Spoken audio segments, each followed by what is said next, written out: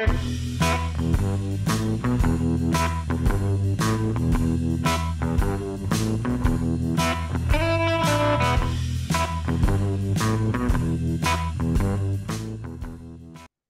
and welcome to the Imaging Wire Show. My name is Brian Casey. I'm managing editor of the Imaging Wire.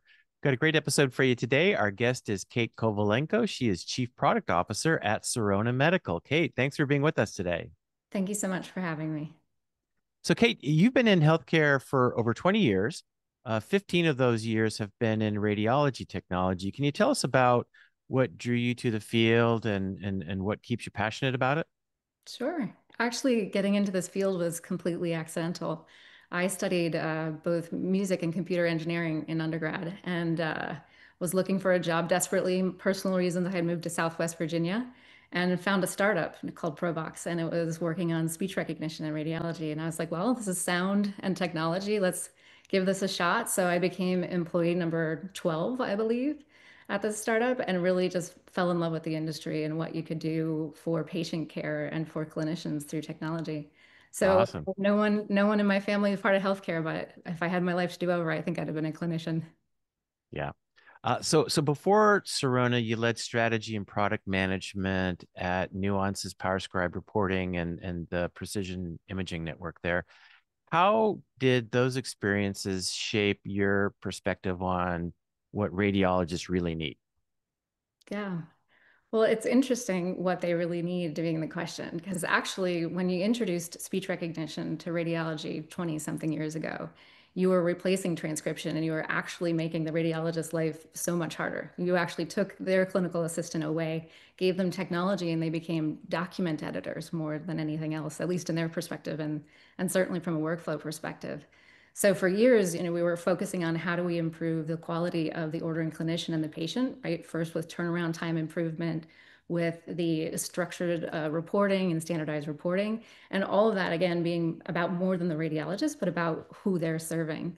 And then even with the advent of diagnostic AI, I thought, okay, here's an opportunity for us to look at what can, pixel-based AI be doing to help radiologists. But those tools as well, we're focusing on really amazing quantification of neural disease and lung disease and things, again, outside the scope of what radiologists would normally be doing. So more work for them, more challenge for them. So I think we're really just now on the precipice of using technology to go back to deliver good things for radiologists rather than having them be like the hardworking conduit to all the great value they're bringing to the patients and clinicians.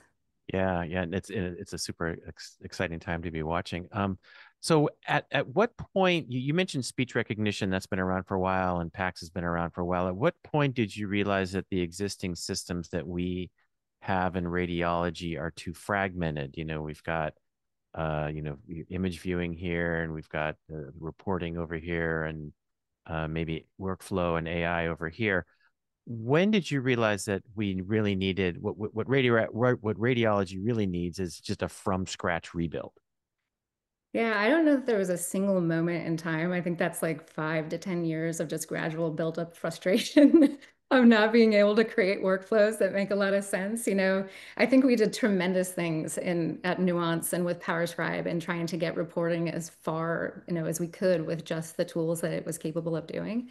But just simple workflows like being able to auto-populate comparison data. Like dates are very hard to dictate, they're hard to edit.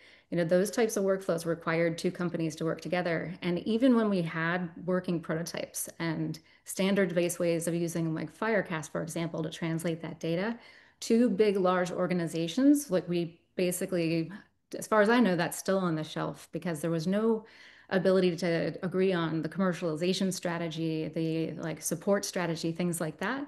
So just the basic workflows that you want to bring to this market were impossible when you're trying to have these large organizations work together.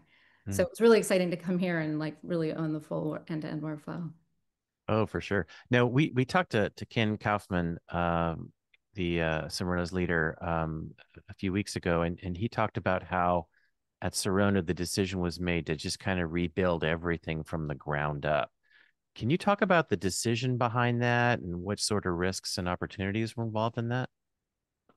Sure. I mean, I think, many companies have tried to create a unified solution by like through acquisition, right? You'll have kind of two different technologies that are trying to coexist. And we've seen other kind of unified solutions be less successful because they are still kind of bolting together these multiple applications.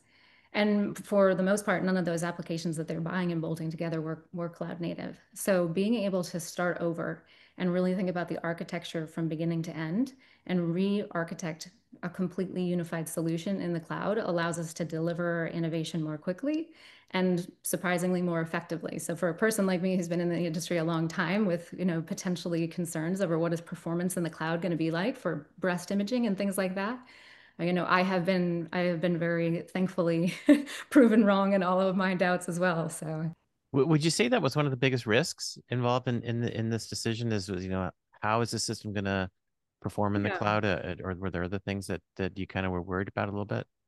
Well, I mean, being a product person, there's lots of things you worry about. And I think for me, thinking about the cloud as someone who's been in this industry and been like part of that legacy evolution, even thinking cloud, also thinking unified solutions. Like I lived through, the deconstruction of PACS, and here we are in the reconstruction of PACS, right? So there were many challenges that people smarter than me were able to like firmly say that we could do this, right? You have some of the leading experts in how to create cloud native technology here. And so I trusted them. I don't know that that was a risk. I think the bigger risk from a product perspective is figuring out how you take multiple systems, all of which have had skilled and focused attention for 20 years, and recreate those workflows from scratch while maintaining some level of like, this is how I'm used to operating as a user. This is how I'm used to deploying this technology as an like an IT person. And so replacing legacy technology that has tens and 20 years of buttons and functions and trust is to me what's the biggest risk. Right. Now, you're chief product officer there at Sirona. Um, can you tell us a little bit about your responsibilities and how you align the engineering, the clinical, the design teams, and get everybody kind of, pull in the same direction? Yeah. Well, I mean, that's always the hardest thing, right? And in any company and certainly in a startup, and having focus is the most critical thing.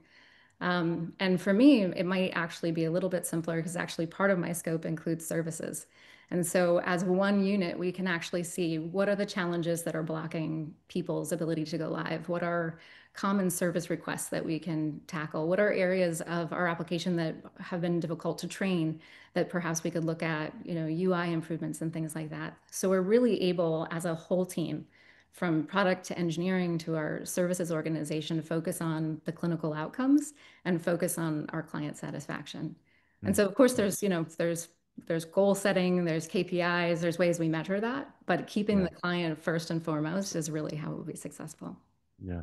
Now, Sirona's solution does include a reporting component, and radiology reports they're so important. It's basically the radiologist final product to the reporting or the referring physician. And these reports have to be accurate and reliable. So how did Sirona approach the challenge of developing a clinical grade reporting solution? Yeah, I mean, it's an interesting question. I've often described reporting as like an iceberg. Like the part you can see is just the very tip. So like if you're looking at it and you're a layperson or even a radiologist, like all the massive amount of manipulation that you're doing with the images and those workflows look so complex and they are some complex. And you look at a reporter and in many ways you're like, you've got some structured reporting, you've got some speech to text, but it's basically Word, right? And Yeah. and some additional things that you can add on. But the reality is that this is the solution that ties radiology back into the healthcare network. And so every decision you're making impacts the way that that communication happens. So things as little as like, we need to be able to associate two procedure codes so you can dictate the one report. Well, what do you do with the merge fields then? And what does HL7 outbound look like? And how do you make the right controls over to make sure that like the date ranges are appropriate so that you can link those or the body parts are appropriate so that you're not linking two totally different things and sending, the wrong information to the downstream system. So every small piece of what a radiologist sees has outsized impact on like actually what the IT community then is managing. So yeah, when you're creating solutions, you have to think about more than just what does this button look like on the screen and how is that actually impacting care? Oh, for sure. Now, Sirona, you've used the term pixel to reporting. Can you talk about what that means in terms of a radiologist's day-to-day workflow and how is it different from what they've used before? Well, I can tell you what I hope it means, right? Because I think we're in a time of evolution right now. And you had asked earlier, when did I know this had to be recreated from scratch or rebuilt from scratch? And I think honestly, when I was looking at my solution as an individual, like just creating a reporter, the more I thought about what that future looked like, the more that reporter just disappeared, right? You can imagine a world now with agentic AI and LLMs and conversational, interaction with computers, and you can talk to your watch and your refrigerator. Like it was only inevitable, it seemed, right?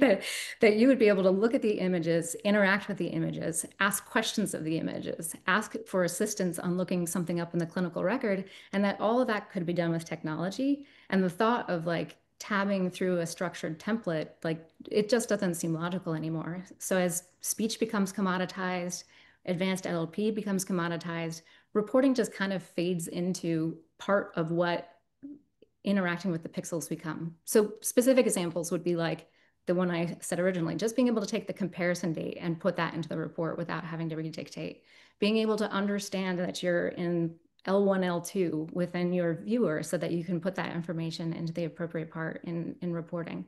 Like those are examples that we can do today that just start to illustrate like where this will go once you really truly can only focus on the pixels and have the report become the byproduct. No, we talked earlier about legacy systems and how, some of these technologies have been around for a long time. PACS has been around for decades and speech recognition, not quite as long, but it's been around for a long time too. And AI is coming along, and AI is the big thing in radiology right now. But it's being bolted onto, in a lot of cases, it's being bolted onto legacy PACS systems. So how is Sirona embedding AI differently? And I understand that you've been developing features like focus mode, auto impressions, prior summarization, and things like that. Yeah, I think there's a couple ways to look at this. From just a pure reporting standpoint, some of the challenges we had when I was part of the legacy vendor was you had a capital purchase and then you had to look for ways to find additional value for your clients. And so as AI and like clinical tools for looking at error checking and so forth, those were supplemental subscriptions. So the actual workflow for those felt bolted on because they were bolted on so that we could turn things on and off, right? And with Sirona, since we are a SaaS subscription product, like just as you would expect that you have more movies and Netflix and music and Spotify, like you will have additional functionality that is seamless within Sirona as part of your subscription to the service. So with that approach, we don't have to design things in a way that feel bolted on. And plus, owning the full stack changes everything too, right? If you're going to create a patient summary, for example, doing that with just a reporter would be great. And you could look at that within the reporter. But since we also have the patient jacket as part of our unified solution, it just makes the most sense for the user's workflow to look there. So part of this is just simply a different perspective on how to release new innovation. And I think the other part that you mentioned about AI and how those are separate companies and built on products that you put into like the legacy packs. I think part of that is just, we are built completely on our own APIs. So we will be able to deliver an SDK that allows people to make it feel embedded for us because we're starting from scratch. So even if there are third parties that are doing some of these very focused, specific, like clinical indications that won't be part of Sirona's core competency, at least for a while, you'll be able to interact with those like just like any other button on your screen because we can allow for that as a cloud-based kind of modern solution. Cool. Now you've also got some features like quality assist, real-time error correction that go beyond just a kind of a spell checker. How do you see these tools improving efficiency and also, accuracy and consistency of radiology reports?